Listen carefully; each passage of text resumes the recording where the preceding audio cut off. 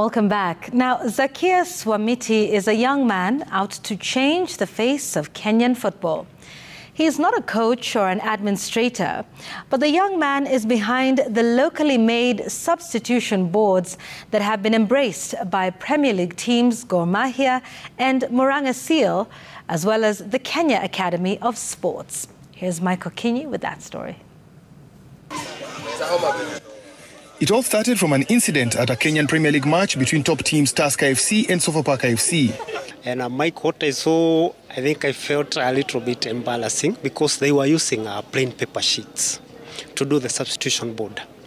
Having done electronics engineering diploma level, I thought I can play with LEDs and ICs to make a substitution board, an electronic one.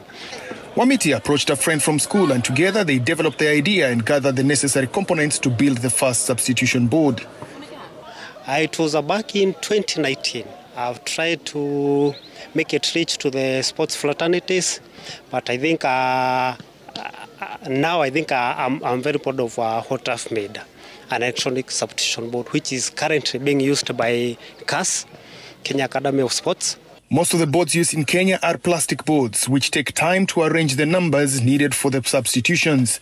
They are not quick enough, especially when a substitution is required urgently. But my substitution board is it has a very simple keypad. You just key in the number that you want to do the substitute and just it appear on the screen. Wamiti says it takes a day to make one and he works with a team of 4 people. It is quick to make because it is not complicated and the components are readily available. Okay, first and foremost, maybe there is a switch, the power switch, AC switch. We have a keypad where you are keying the numbers. We have the LEDs that emit lights, the light emitting diodes, and of course the ACs, and of course the motherboard, the outer part of it. His breakthrough came at the Talanta Hela Cup playoffs in Nyeri, where he supplied 4 substitution boards. He says it's not easy to market his products to sports teams and federations, but he got lucky at an event he attended. I was doing an exhibition at Nairobi University. I've been called by the county government of Kiambu through Mr. Derito. And when the CS came and saw what I had, he was very much interested with it.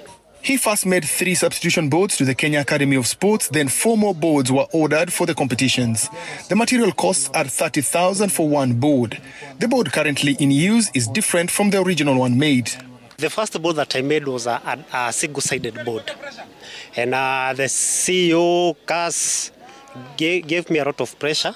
And he told me that for a single-sided it's not suitable, so she wanted a double-sided. And I go back to the drawing board and I made a double-sided substitution board. So far, I haven't had any complaint from the one that I've made. So maybe I think it's working to perfect.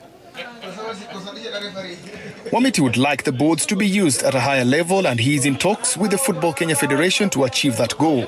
His other target is the various national stadiums in the country, but so far the management of those facilities have not been responsive.